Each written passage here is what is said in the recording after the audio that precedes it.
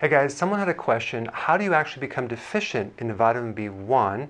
Because in these other videos I was talking about the importance of B1 when you're doing keto or intermittent fasting to also protect you against the damage of high levels of insulin and high sugar, okay? This is how you become deficient. Number one, you consume refined grains in the form of breads, pasta, cereal, crackers, biscuits, white rice, things like that. Alcohol will do it. Liver damage, as in a fatty liver or cirrhosis of the liver, which a lot of people have and they don't even know it yet.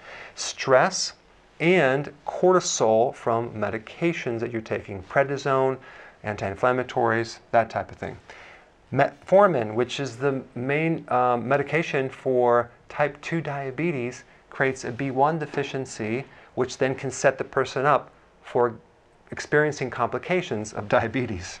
So if anyone's on metformin, they better be taking B1 at the same time to counter the side effects. Number 6, sugar. Any of the sugars will deplete B1 unless you're consuming actual sugar cane by itself, because that has a lot of B1, but of course no one does that. And I don't recommend it because it's actually still high in sugar, but it will not deplete you of B1 because naturally sugar cane has B1 in it, but the refined version does not.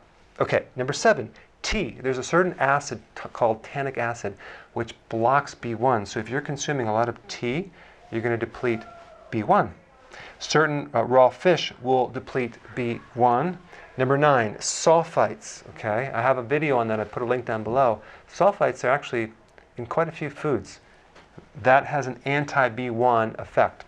Okay, number 10, insulin resistance. Okay, and also that includes being a diabetic, because when you're insulin resistant, you can't pull in the B1, and this is like probably 60% of the population right here.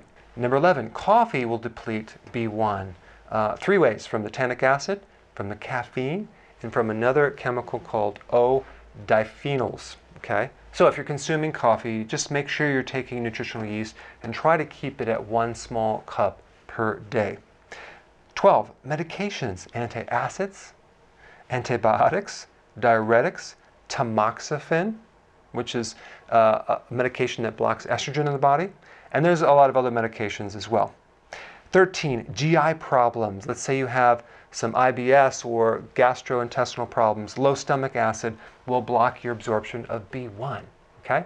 There you have it. These are the reasons why you would become deficient. Thanks for watching. If you're enjoying this information and getting something out of it, please give me an unbiased Google review. I put a link down below. Thanks.